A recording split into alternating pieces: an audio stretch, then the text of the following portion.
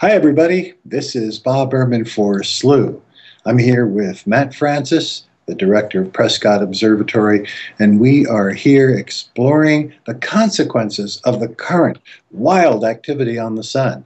The sun is erupting. The Geophysical Institute has predicted auroras as a consequence, not just on the moderate to actually on a high level, which is very, very rare. So we're here in Alaska for Slooh. We're actually part of the Old Farmer's Almanac tour for the Aurora. We have with us some 40 somewhat people, 40-something people, and we've been observing the effects of the sun's recent eruptions. Solar storm AR1944, which sent an X-class solar flare towards Earth. Well, since then, that made all the headlines. Since then, the sun has rotated around, and the same sunspot grouping, the same storms are hurling material towards Earth. And as a consequence, we are here in Alaska observing the effects firsthand. The skies are erupting with auroras. Matt, what is your impression here with me? I am very excited to be here and to see the spectacle of nature, to actually stand outside. It is uncomfortable to be out in 0-degree weather to watch this, but it's when it starts happening, it's odd because you're uncomfortable at first, you're cold, and then the sky begins to glow with the auroral glow, and as that happens, your discomfort and feeling completely goes away because you're just astonished at what's happening up in the sky. Yep, the temperatures are around zero each night. And the auroras that we're seeing now, what I showed you, have just happened. This was earlier today, and this is just currently erupting on the sun. This is the type of storm that the experts are predicting will last for 2 days of consequences. So we're showing you the effects that we observed a few hours ago from central Alaska, far from any city. And we have set up a 3-person Slooh team. I should mention specifically, I'm Bob Berman. This is Matt Francis and Anjali Berman as well, acting as photographers, Slooh's agents to try to, and I'm happy to say successfully captured the effects of the sun. We have recently been at the Prescott Observatory bringing you live images. And Matt, tell us about the eruptions on the sun that we've been broadcasting here at Slooh. Well, I think it's interesting that we've been broadcasting these weekly shows to update on the solar activity that we've had. And Bob, you mentioned the old sunspot, 1944. This is its 3rd iteration coming around us. And this, what we're looking at now, this aurora was produced because of CME that was ejected, I think 2 days ago, an X-class solar flare. And it was a very glancing blow. This wasn't even directed at Earth. And yet it still gave us auroras of this magnitude, of this color. It's an amazing thing to see here. We were wondering when the sun would finally start acting up again, because after the most prolonged solar minimum that any living researcher has seen, 2005, 2006, 2007, periods of hundreds of days at a time without a single sunspot, and finally the long-awaited new sunspot cycle, number 24, was expected to give us its maximum in spring of last year. Now we're talking about 9 months ago. Instead, it was a very wimpy maximum, and then it quickly declined again, making solar experts think, what is going on with the sun? Is it an extended period of quiet? Are we perhaps even in the beginning of I'd say almost catastrophic quiet period where the sun's heartbeat essentially stops, as it did from 1645 to 1715, when the sunspot cycle and its storms came to a stop, and grave consequences here on Earth. The English Channel had icebergs, the canals of Venice froze, colonies had to be abandoned in Greenland and Iceland, the cod fishing industry collapsed. It was a terrible time for people in the colonies here in the United States, and that's because when the sun's storms diminish, Earth gets colder. But what has happened instead is that activity has now, in the last month or two, increased, showing us that we're going to have a double peaked maximum with the maximum last year. Then there was a decline, and now a sudden increase in activity again and we can see what the consequences are, tremendous auroras up here in central Alaska. Yes, and you can see these photos that we're loading right now. We're showing a sequence of what happened to view the aurora. We go out at 11 and 3 a.m., 11 p.m. to 3 a.m., and the sky just begins to glow, sort of a diffuse glow. And as it does in these pictures, northeast, and you can see this, it glows and then it begins to brighten. And as it brightens, it becomes more defined, and the curtain type effect of the aurora really becomes defined in about an hour's time. And then at the bottom, the aurora begins to actually dance, move at a rate of speed that's surprising. You really see it, and it captures your attention. And like I said, whatever way, and you can see here how it's brightening across. We're now looking northwest, and so it started in the northeast with that small, little sort of diffuse blob of light, and it evolved into this huge auroral display that covered the entire northern part of the sky.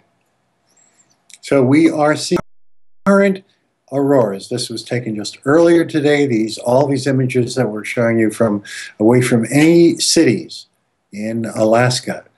Again, this is a 3-person team responsible for this, part of a larger umbrella group of people seeking the Northern Lights. We've brought them here under the aegis of the Old Farmer's Almanac, and we're just astonished to see this. But Slooh, which has brought live images of the sun, thanks to the Prescott Observatory and Matt Francis.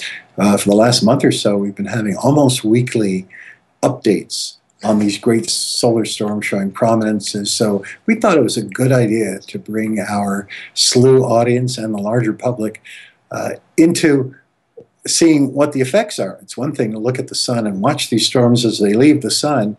It's another thing to actually see what happens when they arrive here on Earth. And that's what we're doing now. And these are all taken today, of these effects of electrons and protons, broken bits of atoms, as they're being captured and interacting with Earth's magnetic field or mirror. And I was surprised, Bob, at the auroral forecast even being low. I thought, our first night of viewing, I didn't expect much because the auroral forecast was low. And when we began taking pictures, I was just astonished at that's a low, that the whole sky was filled with green light. And even tiny, almost indiscernible fringes of red. And with the pictures, of course, that came out even more dramatic. So it's really exciting to be here as part of the Slooh team, and being able to bring people this kind of spectacle while you can sit at home and see what's happening up here in Alaska.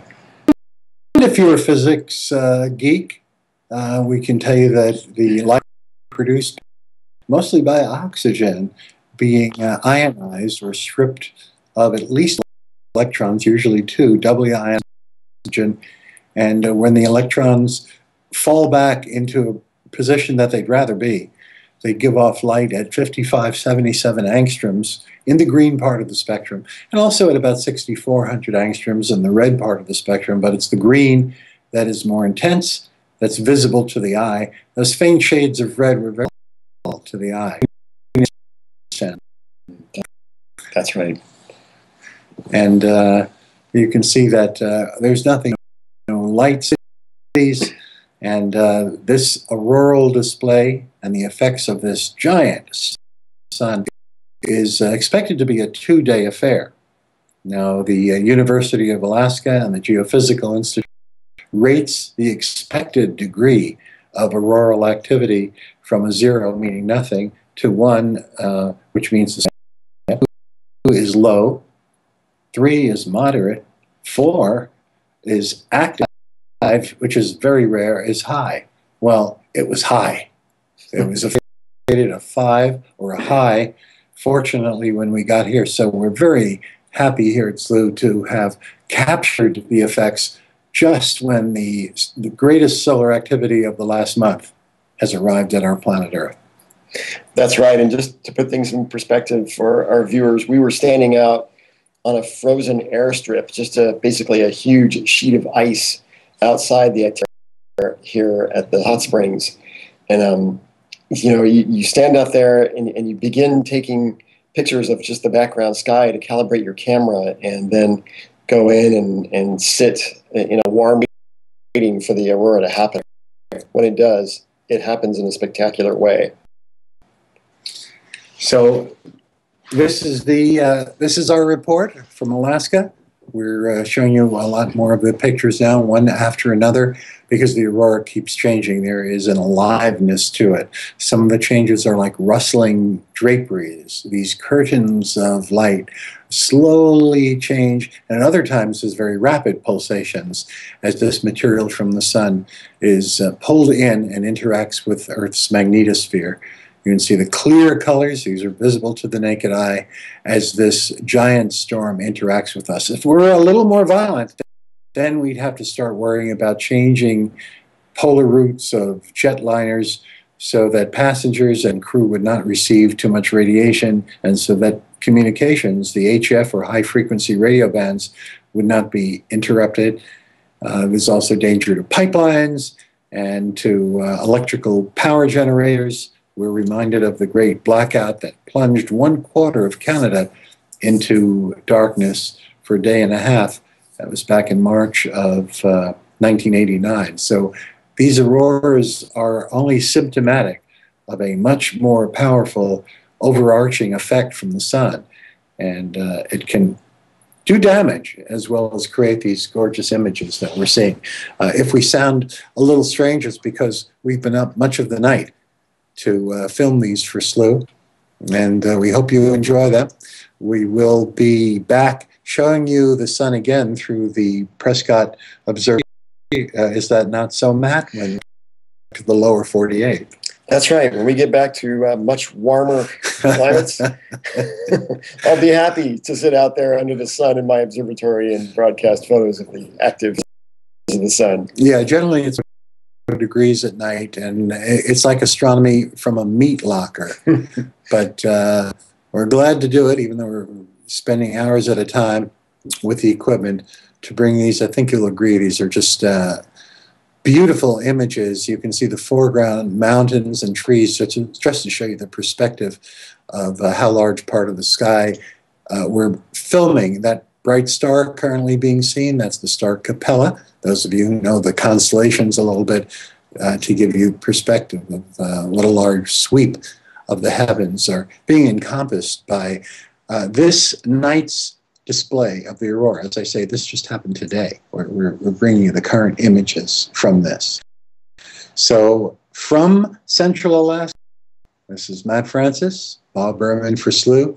Hope you've been enjoying these, and we'll keep watching. And if we get some more for you, we'll send you more. Otherwise, we'll give you updates on the sun as they happen. That's right. So for now, hope you enjoyed them. For Slooh, good night.